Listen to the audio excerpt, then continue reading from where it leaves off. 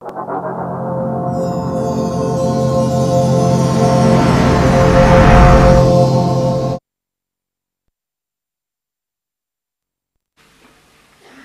we must all appear before the judgment seat of Christ, that each one may receive what is due to him for the things done while in the body, whether good or bad. Since then we know what it is to fear the Lord, we try to persuade men. What we are is plain to God, and I hope that it is also plain to your conscience. We are not trying to commend ourselves to you again, but are giving you an opportunity to take pride in us, so that you can answer those who take pride in what is seen rather than what is in the heart. If we are out of our mind, it is for the sake of God. If we are in the right mind, it is for you. For Christ's love compels us, because we are convinced that one died for all, and therefore all died.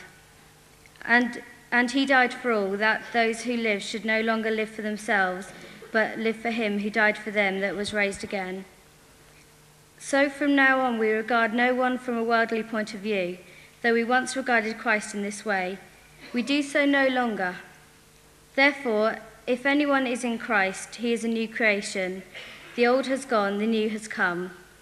All this is from God, who reconciled us to himself through Christ and gave us the ministry of reconciliation, that God was reconciling the world to himself in Christ, not counting men's sins against them. And he has committed us to the message of reconciliation. We are therefore Christ's ambassadors. As though God were making his appeal through us, we implore you on Christ's behalf, be reconciled to God. God made him had no sin to be sin for us, so that in him we might become the righteousness of God.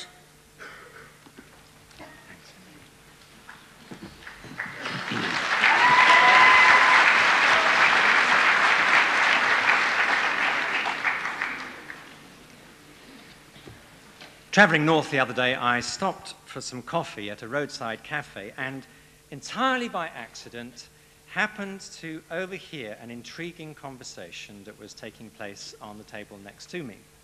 You know how it is, you don't intend to eavesdrop, but in the intimacy of the little chef, you can hardly avoid being drawn into a neighbourhood conversation.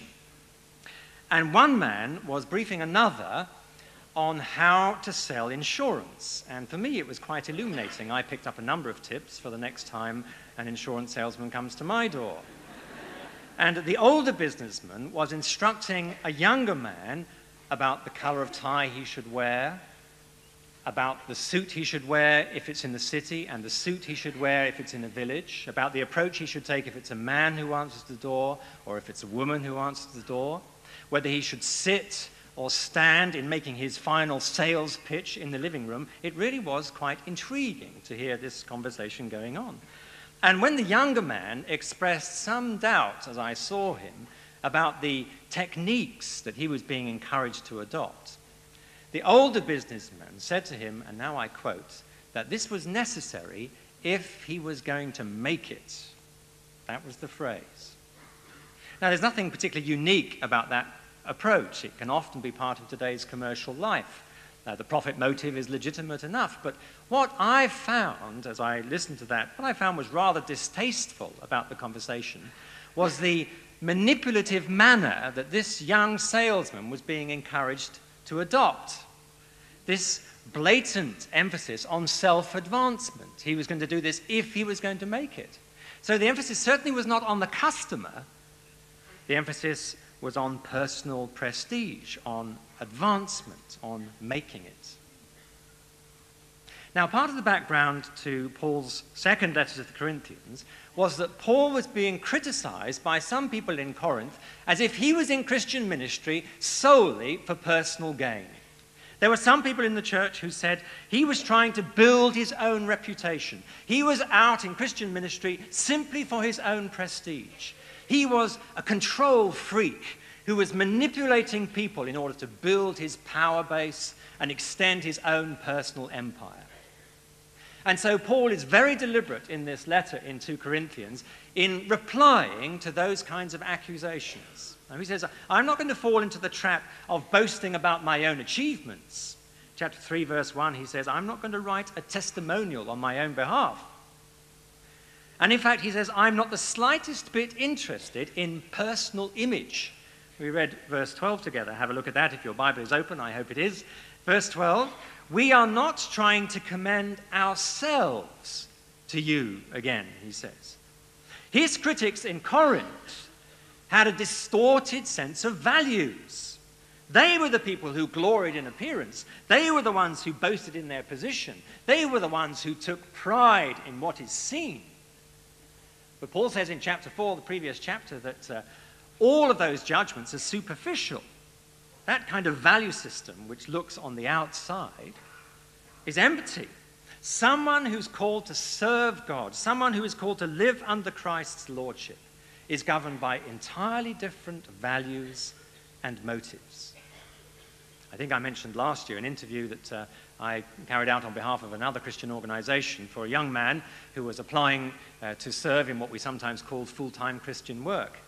And in the course of this discussion, I asked him what were the main reasons why he was interested in Christian ministry of this kind. He said, well, there are two main reasons. First of all, I'd like to travel around Europe, and secondly, I'd like to be financially secure.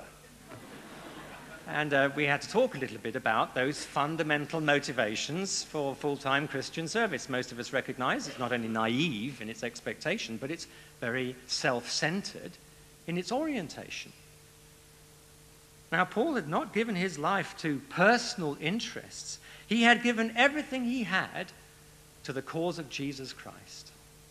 He was willing to face all kinds of hardship for the sake of serving the Lord and serving the kingdom priorities. And the key to understanding this man's commitment is to understand what motivated him. What were the real springs of his action? So it's my suggestion this evening, as we just look at these verses for a few moments, that living under Christ's lordship is the result of entirely new motivations in our lives. And understanding these motivations will be essential if we're going to cope with all of the ups and downs in our Christian service, which I guarantee we will all confront as soon as we're home. Every Christian committed to serve Jesus will find themselves under a ceaseless temptation to give up, to throw in the towel. And therefore it's essential that we know why we do what we do. What are our motivations? What are our fundamental incentives for giving our lives to Jesus, having him control us? So I offer to you from these verses three fundamental motives. They each appear in this passage as Paul explains what really matters in his life and his ministry. The first motivation for living under Jesus' lordship is this: we are loved by Jesus, our Savior. We are loved by Jesus, our Savior. Verse 14, very well-known verse. For Christ's love compels us because we are convinced that one died for all.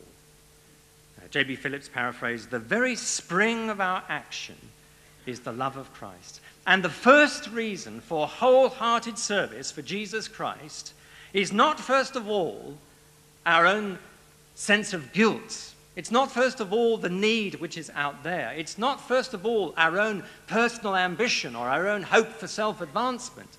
The first reason for serving Christ wholeheartedly is because we are loved.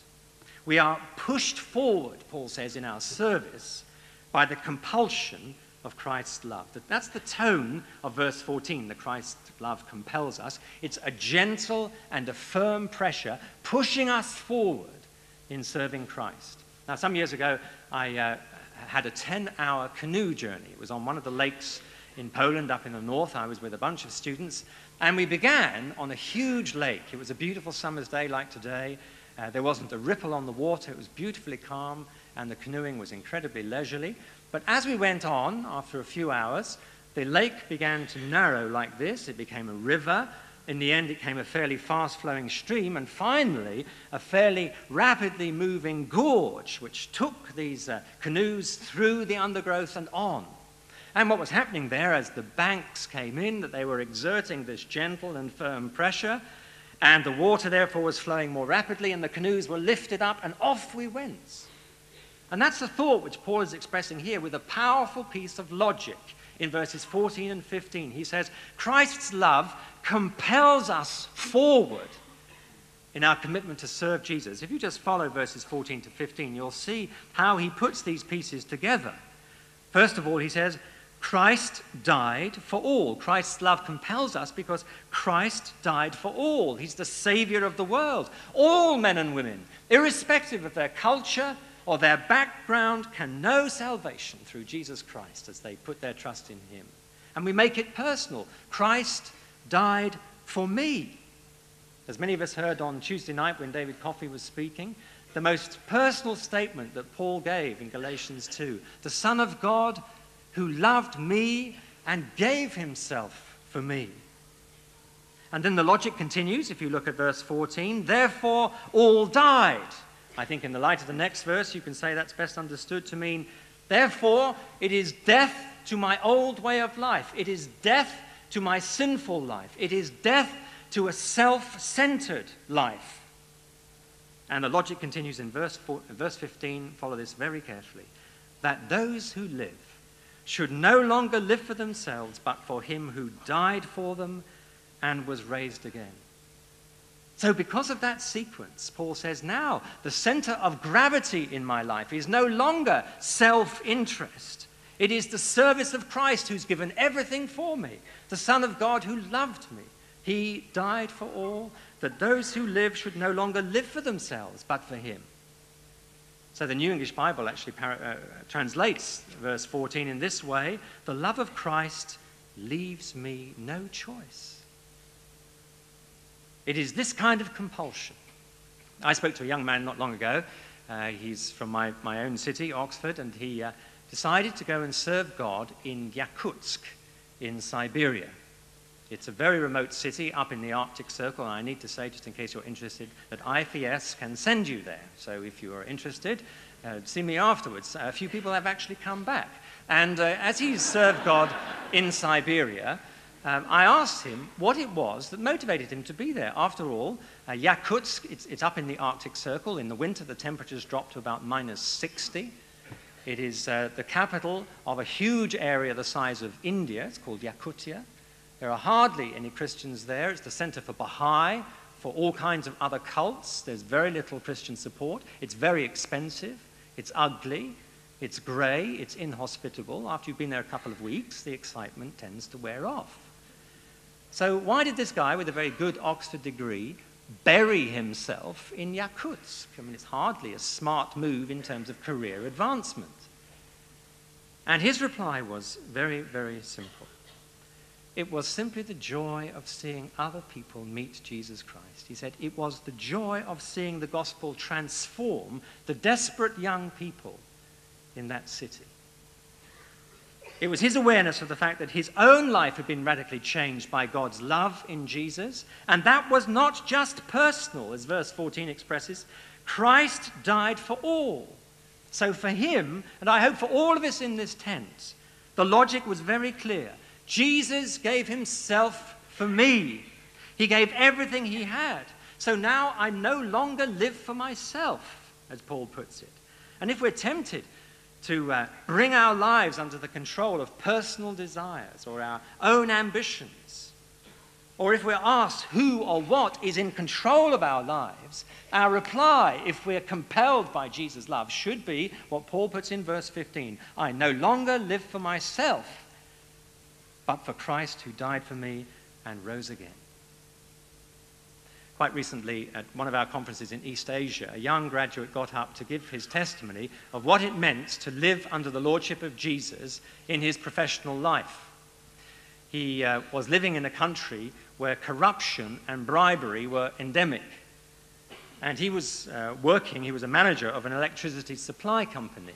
And one day, as he said in his testimony, 2 men came to him and they offered him a very large bribe if he would award them a contract.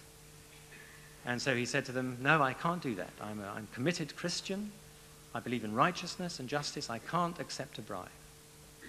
Well, about a week later, these 2 men returned, and instead of offering a bribe, they threatened violence to him. They said, if you don't award this contract to us, we can't be responsible for what might happen to you. And again, this young man stood his ground and said, no, I can't accept that. I can't, whatever you may threaten, I cannot give way. Well, a week later, they came for the third time. And this time, as I put myself in his own shoes, it must have been much more difficult. They threatened injury to his wife and to his young children. If you don't award us this contract, something will happen to your family. So he went back home and he discussed it with his wife and with his pastor. And they all agreed that he should stand his ground. So when they came to him again, he said to them this: I've been saved by the blood of Jesus Christ. If you can offer me more than that, I'll take it. And those two men were so overwhelmed by that response that they actually withdrew their threat. The sad thing about the story, actually, is that one of those two men was from an evangelical background, the other was from a Catholic background. And when they heard those words, they just disappeared. And when the graduates at the conference in East Asia heard this young man say what he said, they stood on their chairs to cheer him. A bit like late night, actually, I thought, because they were so heartened that here was a Christian who was willing to stand up and be counted. Here was a Christian who was going to march to a different drum. Here was a Christian who took Jesus and his values of the kingdom seriously, irrespective of what the cost might have been. He was a man who was living under his control, under Jesus' control. All of those people gathered in East Asia actually were living in societies where living for Jesus in that kind of way can be extremely costly in day-to-day living. Now, I think it will be true for many of us here. I do think it will be true for many of us listening to my voice, whether in this tent or on cassette. If you say you stand up for Jesus, that Jesus is in control of your life, in every area, in your business, in your work, in your family, in your school, in your university, it might threaten your career prospects, it might threaten your prospects of marriage, it might threaten your hope to earn the kind of money that other people make. But what Paul says here is we've been redeemed by the blood of Jesus.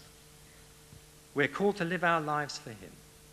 So the first great incentive that I take from these verses for living under Christ's lordship, the first motivating force in Christian service of any kind, is that we are loved by Jesus our Savior. That's what we're celebrating this evening.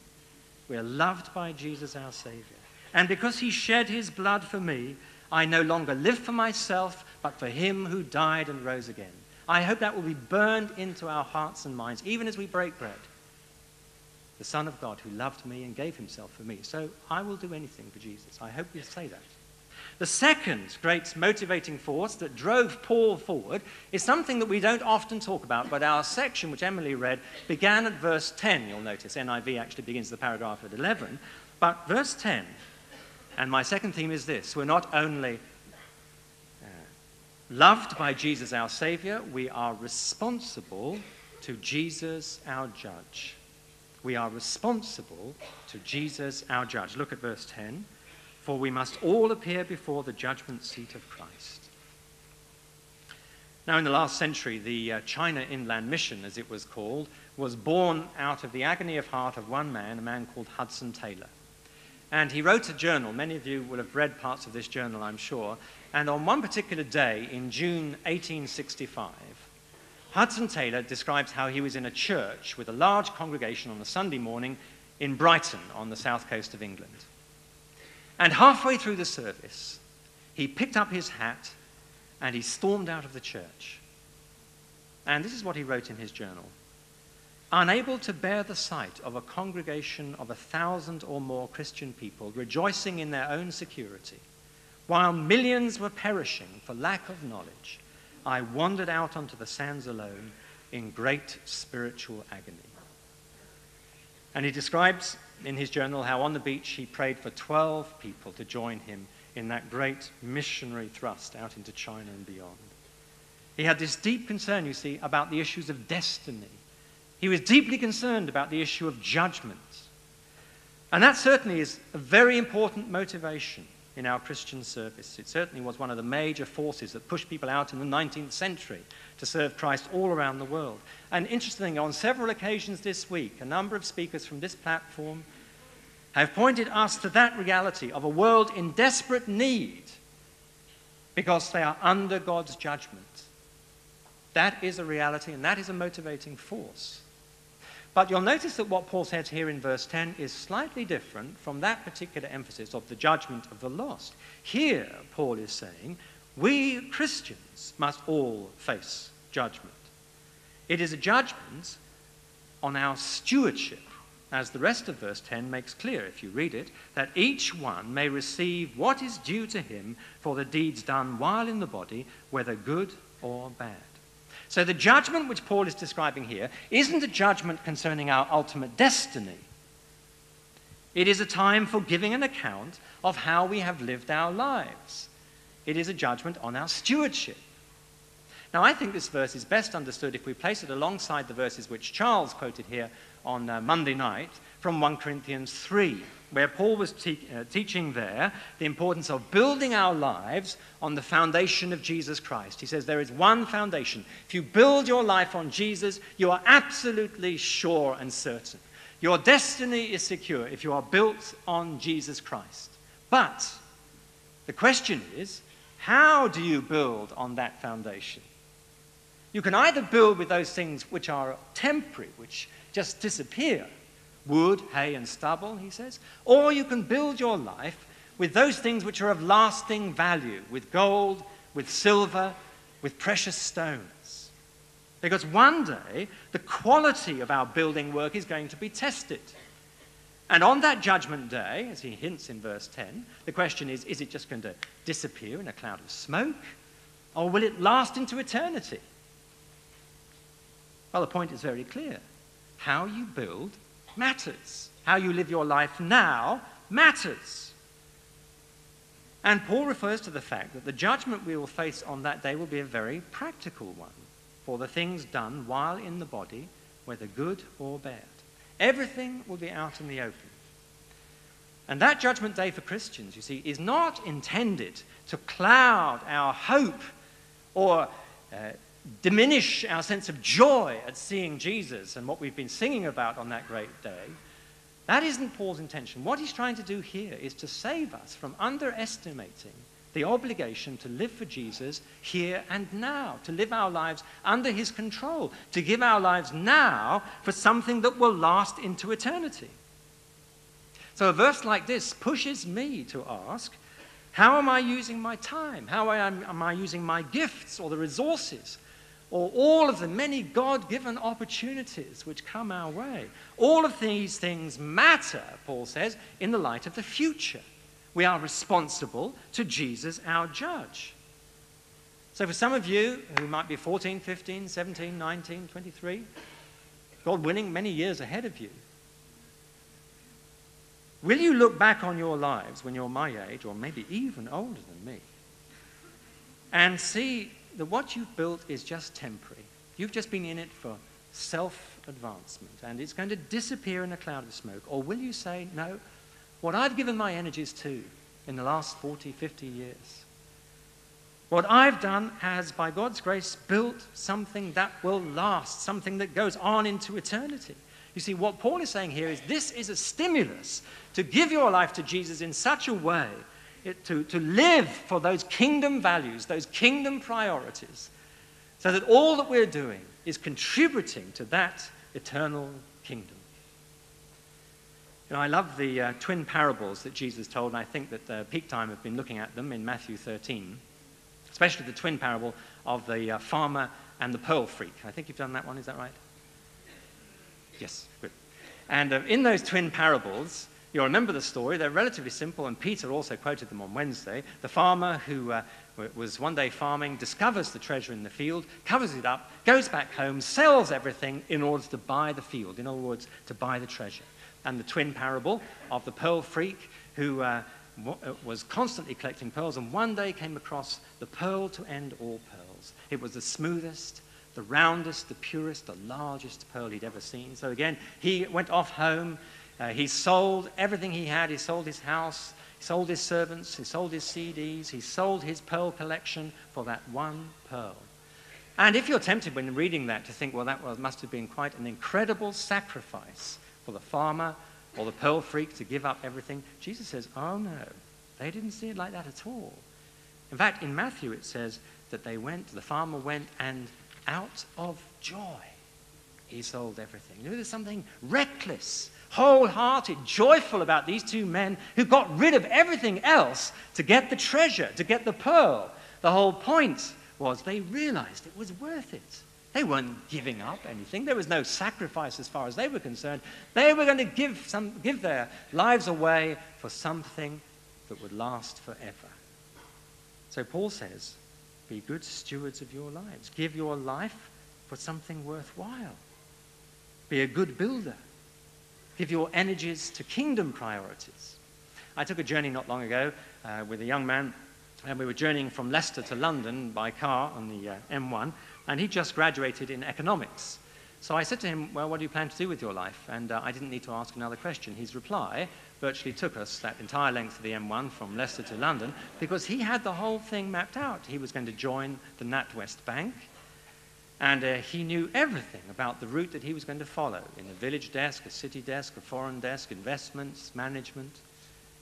I know a great deal about the NatWest career path as a result of that. You see, this man actually was dominated by what these days is called a career ego.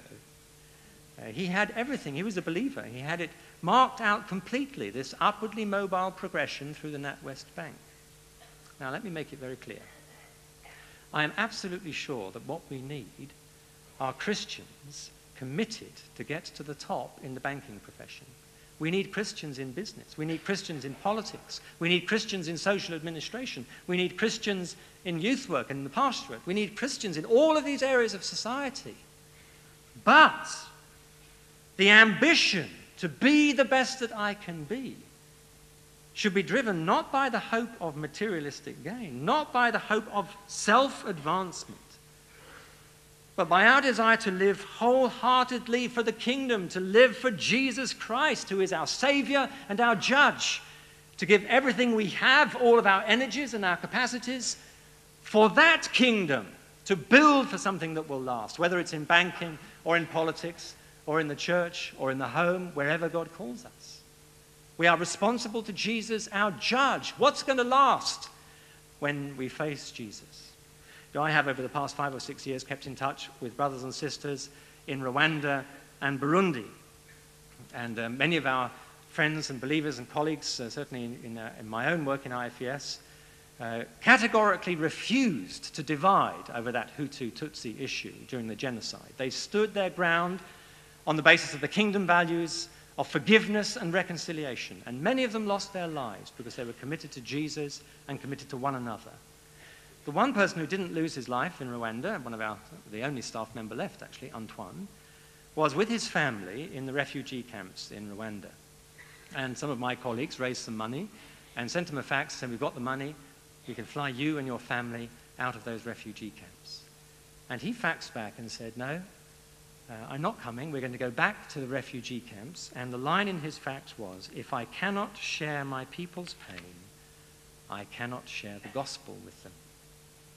And when I saw that fact, it struck me there's nothing half-hearted, there's nothing double-minded about that kind of reply. See, here was somebody whose focus was sharp, whose priorities were clear, who'd given his energies and his ambitions, his whole life, his family, to living under Jesus' lordship, to live for kingdom priorities, to give his life because Jesus had given his life for him. And he was controlled not by a desire for personal security or for comfort. He was controlled by God's purposes. So, my brothers and sisters, I say to you as I say to myself, we are called to live our lives wholeheartedly with that future in view. We are loved by Jesus, our Savior. We are responsible to Jesus, our Judge. And finally, the third great motive which we have in these verses is another very well-known verse. It's verse 20. We are sent by Jesus our King. We are sent by Jesus our King. We are Christ's ambassadors. As though God were making his appeal through us, we implore on Christ's behalf, be reconciled to God. Now, this is the wonderful passage where he describes what it means to be brought back to God in this great exchange which we've been hearing about this week. How Jesus takes away our sin, places his righteousness upon us. We're reconciled, brought back into the family. So Paul says, if that's true, if now I'm a new person, the old has gone, the new has come, Well, now I've been given a ministry of reconciliation. I've been called by God to go out and proclaim that wonderful message which a desperately broken world needs. And he says, we are ambassadors. He uses this very bold analogy. We are the king's envoy. In fact, he actually says we are speaking on behalf of God. It's an incredible statement there in verse 20. It is as though God were making his appeal in this world through us. We are speaking, he says in verse 20, we speak on Christ's behalf. Now, it's not at all uncommon for us Christians these days. I'm sure you've been asked this if you try to witness to the Lord Jesus. It's not at all uncommon for us to be asked, why are you so arrogant, you Christians? So arrogant to claim that this gospel is for every person, for every culture, for every part of the globe. What gives you the right? Have you heard that? Oh, it's okay for you, it's all right for you English, it's all right for you Caucasians, but don't try to absolutize this message. Don't try to universalize it. What right have you to impose this message about Jesus on the whole world? And it's a very good question. It's a good question in a world of pluralism. And I think it's going to be a growing challenge to us. Are we ready for wholehearted commitment to Jesus the King in a world where there are many other claims to truth? In the UK, there are now 1.5 million Muslims. There are more Muslims here in the UK than there are communicant members of the Church of England. I lived for some years in a city in the English Midlands which has the largest Hindu population in the world outside of India, or the second largest Hindu population outside of India. It's the city of Leicester. And all around us there are New Age activities, Buddhism on the increase in our country, the rise of the occult, all kinds of superstitions. And our society, our neighborhoods, our schools are very different from a few years ago. And so these verses here, the way Paul writes this, help us a great deal to respond with conviction to that question, what right do you have? Christians are called to proclaim that Christ died for all, verse 14. And the basis of their authority is that they speak, verse 20, on Christ's behalf. They are sent by Jesus, the King of this universe. Now, of course, especially today, this has to be done with humility. It has to be done with great sensitivity in all kinds of cultures where we're working, even in our own street or our own community. There must be that kind of humility and sensitivity and compassion. But we should never shrink from the task of proclaiming Jesus Christ with boldness. We should never be intimidated by today's religious pluralism. We are sent by Jesus the King. And Paul here is very clear. It's a message for all, verse 14. Christ's love compels us because we are convinced that Christ died for all. So he sends us to all. He sends us wherever it is we go back tomorrow morning. Wherever in the globe God calls us. This ministry of reconciliation, which the world so desperately needs to see and experience, is founded on the fact that we are sent by Jesus our King. That's the authority for our calling and for our mission. We submit to that King, and he sends us out. The other thing to notice about that verse is this very unusual juxtaposition. You see where he says in verse 20, he says, we implore, we beg. So the appeal which we are making to men and women to be reconciled, you see, is not made with some kind of professionalism. It's not made with impersonal detachment. Paul, even though he says he's an ambassador, doesn't stand on his dignity. He's down on his knees. He's begging. He's appealing. He's urging people, be reconciled to God. So there's an urgency about this. There's a passion about the way in which Paul is writing. So those two things go together, authority and urgency.